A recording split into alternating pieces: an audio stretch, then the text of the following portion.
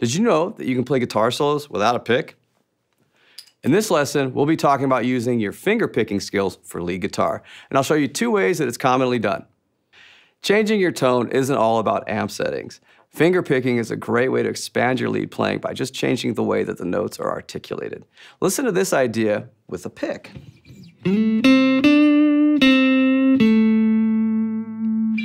Now listen again as I use my fingers to play the same idea.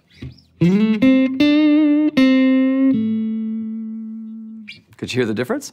So the first way I'm going to show you involves alternating between plucking down with your thumb and then up with your middle finger. So thumb and middle finger. We're going to practice this with a really simple lick on just the high E string. So first, just get the movement down with me. I'm just going thumb, middle thing. 1 and 2 and 3 and 4 and let's add a couple of notes here. Let's play 3rd fret and 5th fret. So it's going to go 3, 0, 5, 0 like this. 3, 0, 5, 0. Just back and forth. We're more concerned with picking with our fingers than fancy notes. Got it? Let's practice it a few more times, okay? I'll count you in. 1 and 2 and 3 and 4 and 1.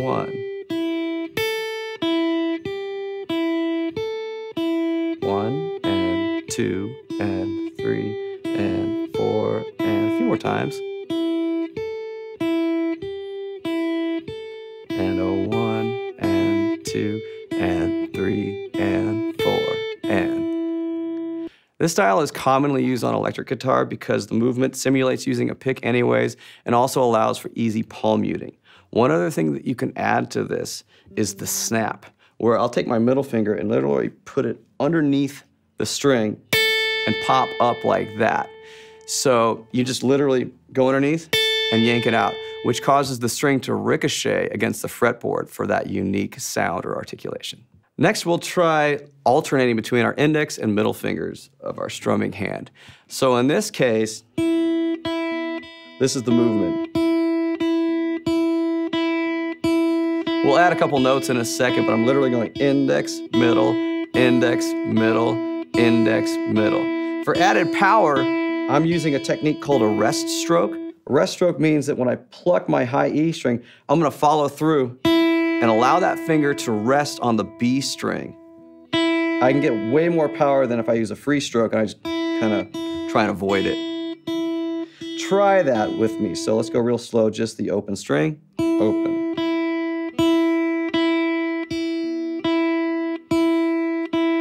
Now, let's add a couple of notes to this. So instead of 3 and 5, let's try 1 and 3. So we'll go 1, 0, 3, 0, 1, 0, 3, 0, and constantly alternating.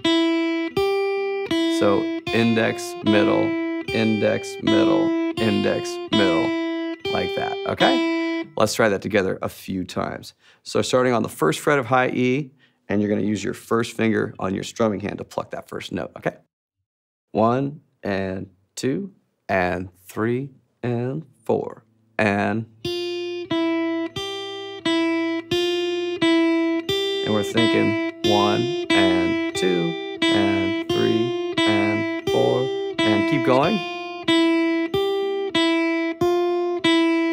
And one more time.